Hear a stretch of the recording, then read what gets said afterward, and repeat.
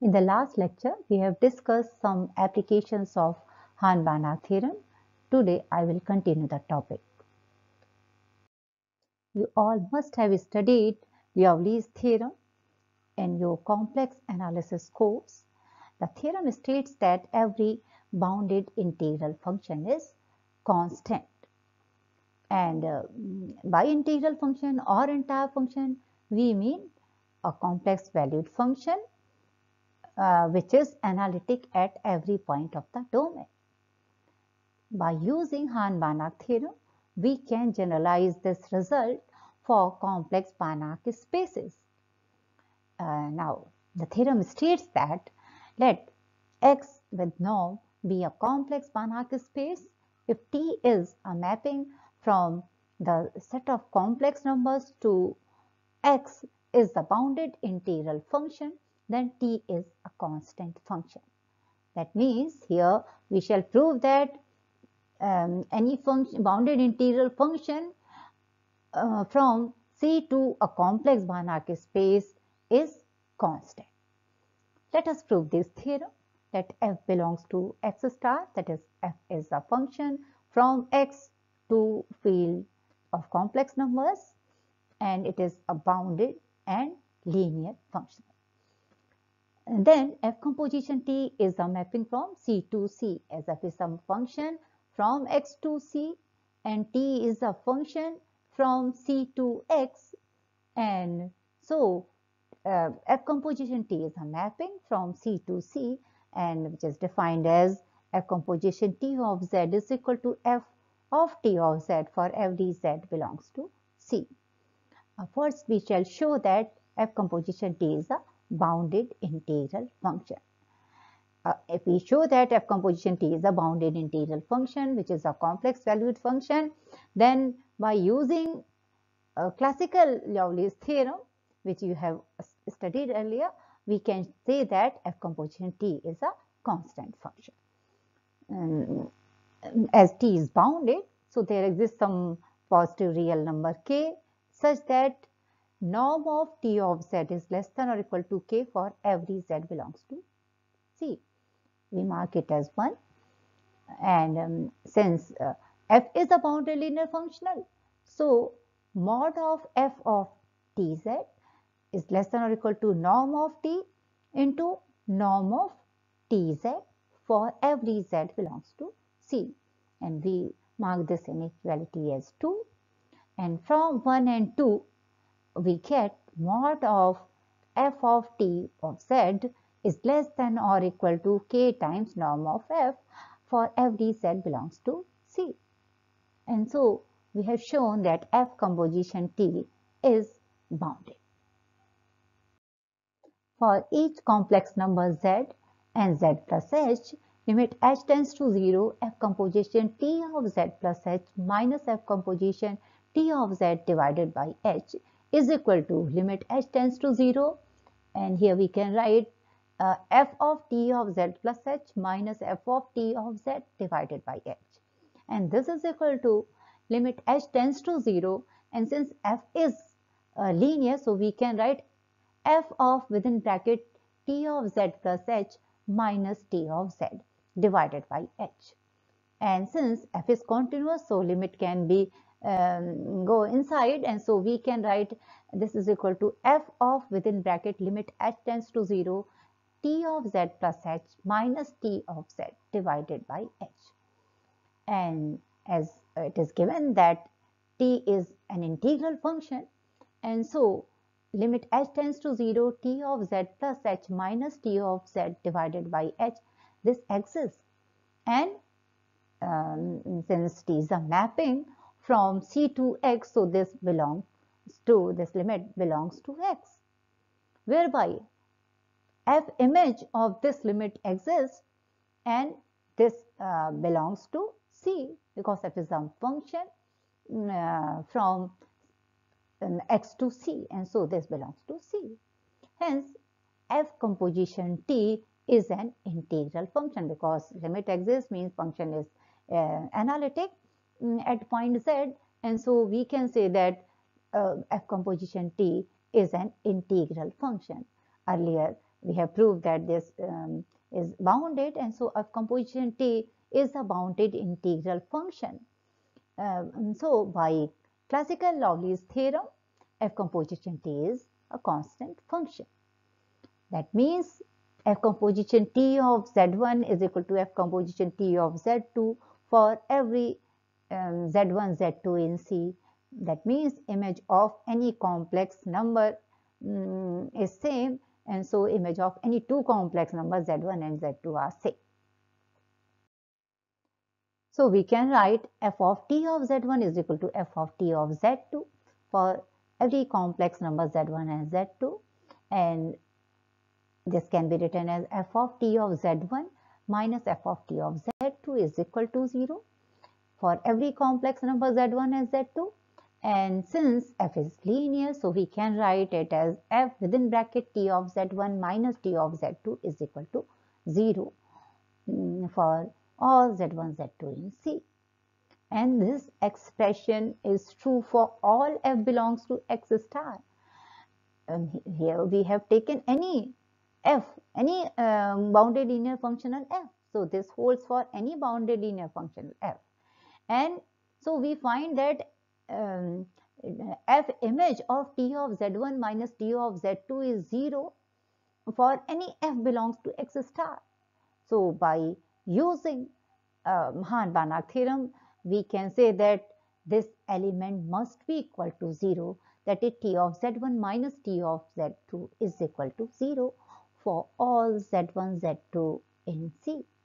That means T of Z1 is equal to T of Z2 for all Z1, Z2 in C. That means T is a constant function. Now we have another application of Hahn-Banach theorem. Now the theorem states that let X be a nonlinear space and X star be its dual. Here X star is the set of all bounded linear functionals on X, and we know that this is also a linear space. If X star is separable, then X is separable. What do you mean by a separable space? X is said to be separable. If it has a countable set such that closure of that set is equal to X. Let us prove this theorem. As X star is separable, so there exists a countable set S containing bounded linear functional Fn for n belongs to n, the set of natural numbers, such that closure of S is equal to X star. For each n belongs to the set of natural numbers n, we know that norm of Fn is equal to supremum of mod of Fn of X divided by norm of X. X belongs to X and X is not equal to 0 vector. Since norm of Fn is the supremum of this set, so if we divide it by 2, that is norm of Fn by 2 is not an upper bound of the set containing mod of Fn of X divided by norm of X, where X belongs to X and X is not equal to 0.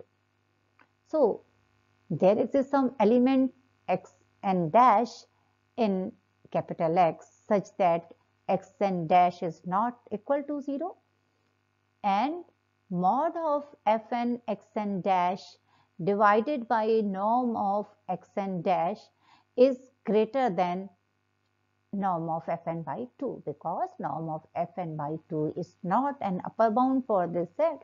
So we can find some element, and which we are denoting here by X and dash, such that that element is greater than norm of Fn by 2.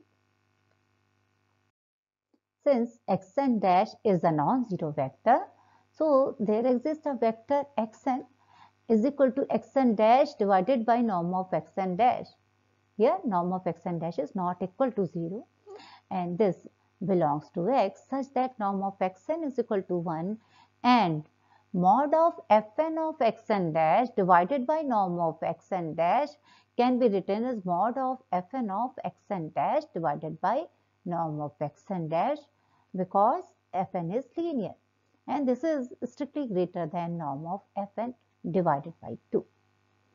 So there exists a vector xn is equal to xn dash divided by norm of xn dash in X such that norm of xn is equal to 1 and mod of fn of xn. Here we have replaced xn dash divided by norm of xn dash by xn. So we get mod of fn of xn is strictly greater than norm of fn by 2. Since for each natural number n, we have a vector xn. So we have a sequence xn. Let M be the subspace generated by sequence xn. That means M is the set of all finite linear combinations of xn. And here we are taking the field as the field of complex numbers. So here scalars in the linear combinations are complex numbers. Let M naught be the set of all finite linear combinations of xn's where scalars are all those rational numbers in which real and imaginary parts are rational numbers. Since rational numbers are countable, so M naught is also countable, and since set of rational numbers is dense in R, the field of real numbers, so M naught is dense in M. So to show that X is separable, it is sufficient to show that M is dense in X, that is closure of M is equal to X. Suppose if possible, let closure of M is not equal to X. Then there exists some vector x naught which is in X but not in closure of M. So by using the theorem which we have proved earlier, there exists a non-zero bounded linear functional g on X such that g of x naught is not equal to 0. Actually, we have shown that g of x naught is equal to norm of x naught. But since norm of x naught is not equal to 0, so here we can write g of x naught is not equal to 0 and g of m is equal to 0. We have proved this result earlier. Now, we shall show that g is equal to 0 as g of xn is equal to 0 because xn belongs to M and G maps every element of M to 0. So G of xn is equal to 0 for each n belongs to n. And so norm of fn divided by 2 is less than mod of fn of xn, which we have shown earlier. And this can be written as mod of fn minus g of xn, since g of xn is equal to 0. So fn of xn can be written as fn minus g of xn because both values are same. And since fn is a bounded linear functional, g is a bounded linear functional, so fn minus g is also a bounded linear functional. So we can write this is less than or equal to norm of fn minus g into norm of xn. And since norm of xn is equal to 1, so this is equal to norm of fn minus g. This implies that norm of fn is less than or equal to 2 times norm of fn minus g. Mark this inequality as 1, as norm of g can be written as norm of fn minus g minus fn, that is adding and subtracting fn. Then this is less than or equal to, by using triangle inequality for norm, so this is less than or equal to norm of fn minus g plus norm of fn. By using 1, this is less than or equal to 3 times norm of fn minus g. As closure of S is equal to x star and g belongs to x star, and that means g belongs to closure of S.